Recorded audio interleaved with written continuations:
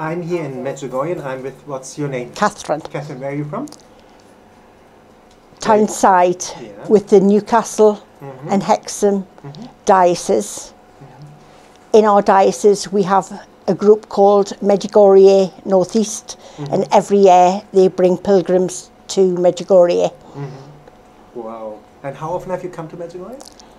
I was coming from 1997 until the year before my husband died, and I came back last year for the first time since he died, and that was painful in some ways because I was looking for him. I felt I had left him somewhere and I couldn't find him. So at times I got upset that I couldn't find my disabled husband and I wasn't looking after him properly. And then Our Lady gave me the cuddle to tell me it's all right, he's with her now. So he can give him any cuddles that he needs. And he's not in pain, he's not in a wheelchair, he doesn't need those now because Christ healed him totally and he's living a happier life. And he's watching over me and his little boy. I got goosebumps all over, Catherine. This is, I mean, it's hard for us now, the ones to stay back. It's, you know, but we have the assurance we will see them again, you know. I mean, they're exactly the couples. You know. The most important thing is the first visit of the visionaries with Father Slavko to England to the youth camp. I took a trip bus of children from my deanery down to camp in the Abbey grounds, and for a week we shared time with the visionaries. The adults, the youth leaders had to do all the cooking and the cleaning and looking after the camp. So the children had time during the day with the visionaries and Father Slavko. But before we started the day and at the end of the day, we all prayed together. And that was wonderful, and that's one of the reasons why I wanted to come to Medjugorje, to be able to pray so beautifully with them. And the first time I came with my little boy, when he was only 4, we were outside of Vishka's house, and the little one was at the bottom of the fence. And Vishka came down the stairs. The adults around him pushed him out of the way because they wanted to get nearer Vishka. And a Franciscan monk pushed through the crowd, picked the little one up off the ground, put him up on his shoulders, and the gate was opened and they went up onto the veranda, and Vishka, through the translator, said, after giving my little boy a real cuddle, she said it was a cuddle from Our Lady who loved this little boy. And it made my heart so joyful that Our Lady was actually watching over him. Because on his first birthday, when the doctors wanted to put off all the machines when his daddy was in a coma, he was the one that woke daddy up and brought him back through prayers. Tell the story, it's a beautiful story. On my little boy's, when my little boy was born, we had to go to see the cardiologist, and the chief consultant was down talking to us, and he said that my husband needed a quadruple bypass because he'd had rubella when he was little, and 2 of the valves had never grown and the other ones were very thin. So he only had 2 valves working in his heart and they were closing. So they said they needed a bypass as soon as possible. And 4 times he went to go to hospital for the bypass and he was sent home. The 5th time he went into the hospital, had the bypass. We were told the operation had gone really well, but he didn't come out of the anaesthetic and he went into a deep coma. And the doctor said that on the little one's first birthday, after daddy had been in a coma for 5 months, that they wanted to shut off all the machines. and my priest, Father Tom, knew the head consultant, took me back and said to the consultant, although you say you've tried everything, you haven't. There's something that man's wanting, and it's his little boy to say hello, he needs him. On the baby's first birthday, we took the little one into the hospital, and before he even got near Daddy, he was shouting for Dada. And my husband's eyes started to move and his fingers moved. So we got the consultant, and 3 hours later we were allowed to see him with all the machines off and the little one to get cuddles on his birthday off his daddy. And 2 weeks later we got him home. And we had him for 18 years that the little one wouldn't have had a daddy. So Our Lady gave us the grace through prayer to have my other half, my husband, back with us. So, wow. And what would you tell people like who've gone through things like this in their life? What would you tell them as an advice or your experience after looking back now, coming here, first time? If you trust Our Lady, she will help you through whatever problem you have. But we can't give her a time limit. We have to put it in her hands and pray to her for what we need. And if it's God's holy will, we will get. But it's Our Lady is the best intercessor for us. And the visionaries, when they pray with you, is completely different. Having Vishka actually sit in a room with us, praying, her in Croatian and the group of us in English, it transforms the prayers. There's nothing like having prayers with the presence of Our Lady and the feeling that Our Lady is there with us. That's exactly how you say. You have to experience it yourself. No, you can't describe it. People have to come to Medjugorje and experience it. And what is for you the beauty of this place of Medjugorje here, being here? You came how many times you came? In total 6 times, you said something like that? We came in 98, and then every other year until 2014. My husband died in 2015, and I didn't come back until last year. And I found it really difficult because the last time I was here, the time before that I was here, I'd been pushing him around in a wheelchair, and I kept thinking I'd lost him, and getting into my head that he was actually with Our Lady and Christ was hard. Yes, to let go now. It's hard to let go of someone you love, but I can trust that he's there now, because last year when I was here, I got the healing I needed. Wow. Can you describe that healing a little bit? It makes me more at peace. And at times I get flashbacks because I've got post-traumatic stress disorder, and I can have flashbacks to things that were horrendous in my life. And it's only when I turn and say to Our Lady, help me now, that I feel her presence and her calming me.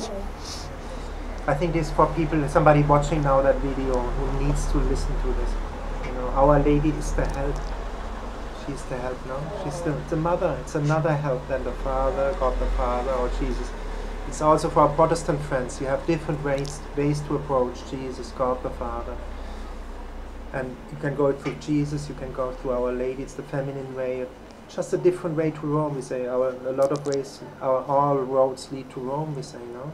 This is another way to Rome, isn't it, Our Lady? Oh, yeah? When Christ gave us his mother as our mother, we have to hold on to that.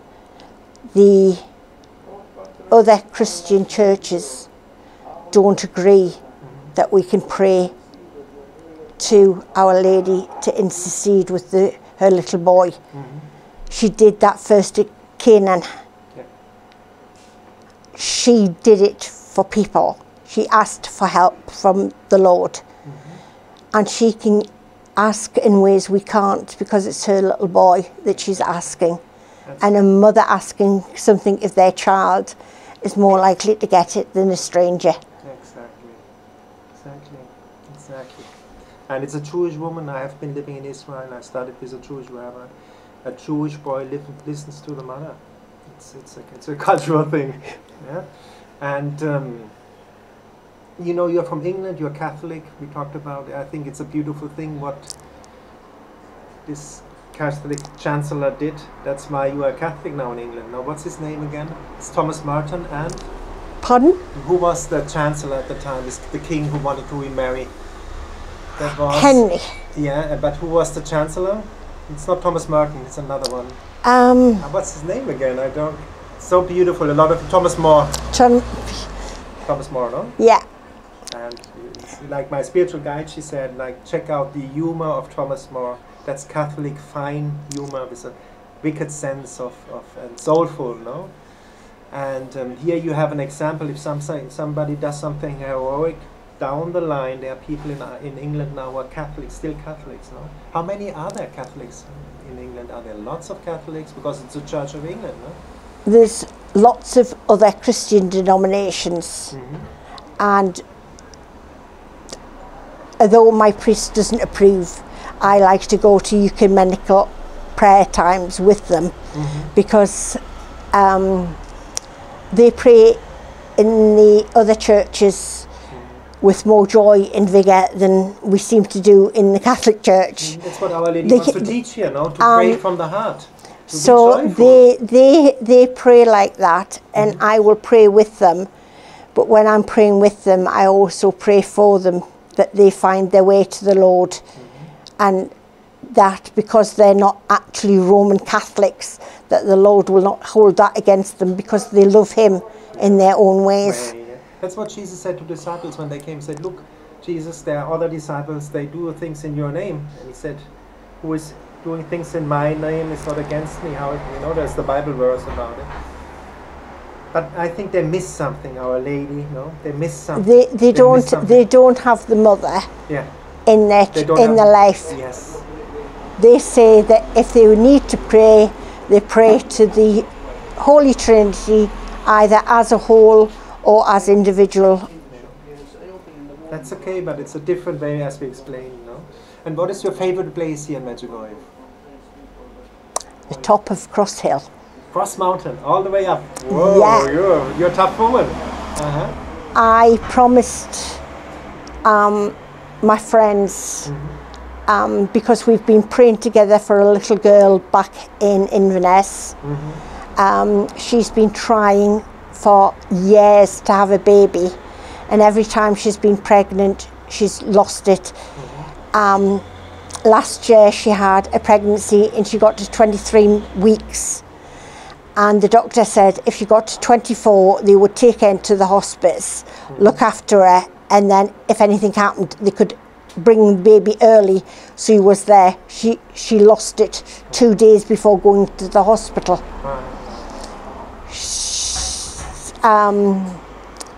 Just before Christmas, she got pregnant again. And this little one is bigger and stronger than what she should be, and they've named it Abby. The little girl is going to be Abby, and although she's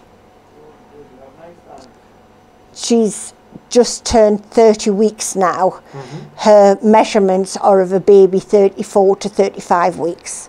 So I've had friends, not just Catholic friends, but friends from all the churches and all the groups that I belong to, praying for her. And this time we are beseeching Our Lady to be a mother to this young girl that wants to be a mum like her. So we are praying that this one is successful. But if anything happens and before the 40 weeks, the doctors think they can save the baby, and she will have that baby. Wow, so beautiful. So we pray, and when I ask people to make a prayer chain for something like that, they all say they are praying, and most of them are praying directly to Christ. The Catholic ones, I say, pray also to our mum, Yeah, that she can be a mum. Yes, and help her through, you know, she's a mother. It's a different way. You know, man can't experience having a baby. And Our Lady made the experience. She can help in another way, no? And you pray the rosary? Every day. Why? Why you pray the rosary? I try to, I can, I try to do all 20 decades because it's recounting our Lord's life, death, his resurrection, and the things he did when he was here. I so love the luminous mysteries because Me too, my favorite one. because it teaches us about Christ being an adult and his ministry. And it's only 5 little glimpses. But if you read round those 5 little stories, there's so much more in them. And meditating on that helps me understand Christ's life. He had a life on earth. He did things like we do. He went to parties. He went to get baptized. He shared meals with his friends. And the 5 luminous ones tell you that part of Christ's life. And that is why I find those the most beautiful. And you see, confession is very central here in Medjugorje. What would you tell, what is the beauty of the sacrament of confession? And what would you tell people who are like scared of going to confession? The thing is, we all need to say sorry, even if it's only deep in our hearts. But if we can go and say it out loud, it lifts the burden off us and from us. When we went to Fatima, we got taught the rosary of reparation and adoration, which is saying, using the rosary beads, but saying slightly different prayers. And my favourite prayers for that are the 4th and 5th decades. The 4th one we pray totally for the families, and the 5th one we pray for sins against life. In this world we need more prayers for life, because euthanasia and abortions are thriving and we need to pray against them.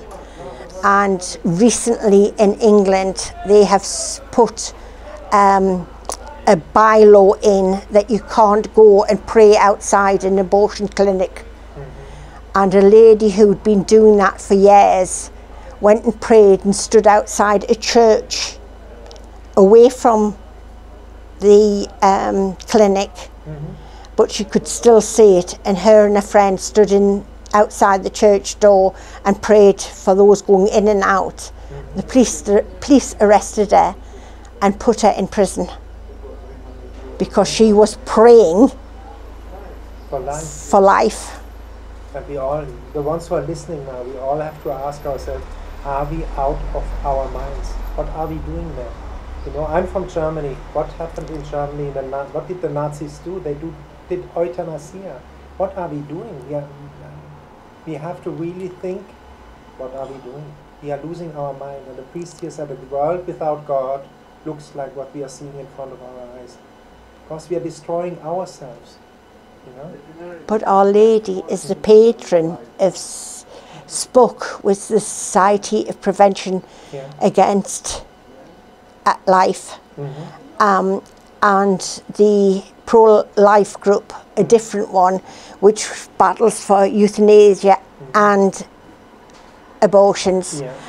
Those groups are saying, why won't our cardinals and our bishops speak out that this is wrong?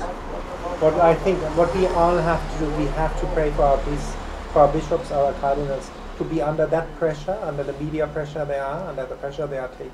We all have to pray, and we all, like Cardinal Fulton Sheen, of Irish descent, said it's the time of the lay people to stand up.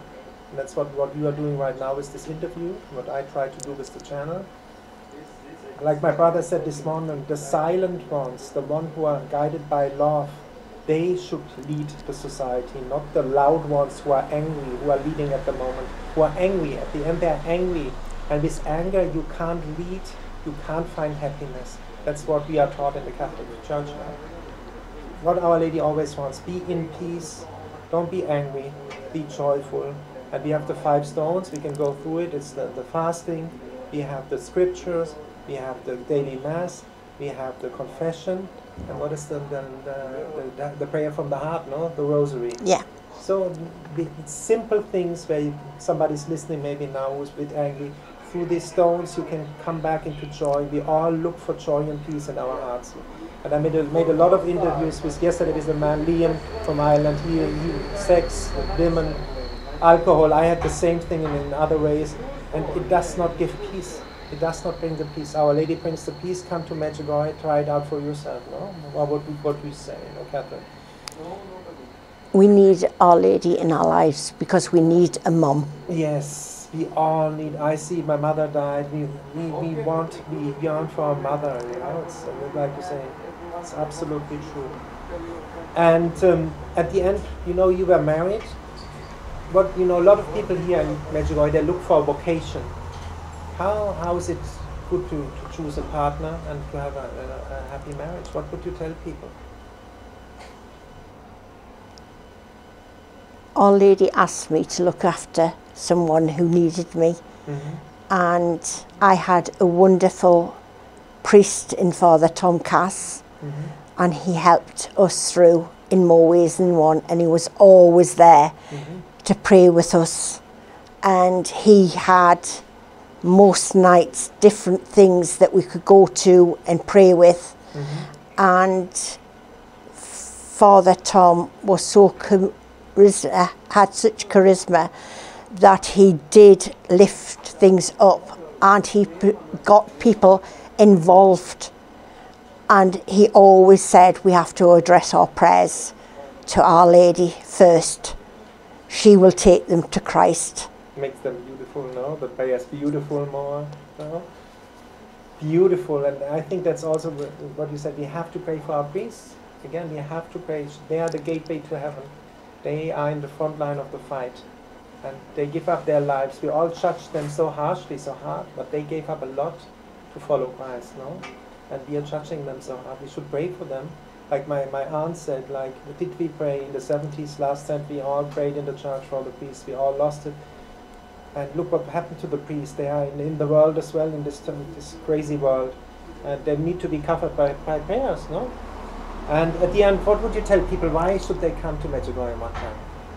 What would you tell them? To find the true peace and meaning of what Christ gave to us. Mm-hmm. Oh, so beautiful. And you have a favorite saint, if I may ask? John Paul. Oh, I love him as well. John Paul II, Pope Paul II. We went, when he died, on pilgrimage in the footsteps of John Paul. Mm-hmm. And we were introduced to Sister Faustina, mm-hmm. and the Divine Mercy. And since then, not only do I do my rosary, I try to find times during the day to do the 3 chaplets. Mm-hmm. The chaplet of Divine Mercy, the chaplet of Reparation, and the chaplet to St. Michael. Wow, beautiful. Because I need St. Michael to defend me when I get angry with things. Mm-hmm. He's there to calm me, but Our Lady's always in the background. Yeah, beautiful. And you know, what I learned here, just popped up like this, what I learned here as well, Our Lady wants us to learn to surrender, to live in the divine will. Did you make this experience that you're more happy when you're living in the will of God? How is that for you? The hardest thing is to listen to what He wants us to do, yeah. and not listen to what we want to do. Mm-hmm. Beautiful, yeah. It's a struggle, no? It's always a struggle, but yeah. If we trust, we know that He'll guide us on the right path, where we're quite easily going on the wrong tangent. Instead of following His path, we'll go off on tangents, and need to be brought back again to what He wants us to do. And we will be happy, joyful, and peace now. And for people who are listening who have a problem maybe with their biological father, just ask God the Father, show the beauty that you love me and that there's a loving Father up there in heaven. He will give you, He will answer you. And then you can start to surrender to God the Father, because you will then make the experience of His goodness in life. Thank you so much. We haven't missed out one part. Yeah, tell me, Catherine.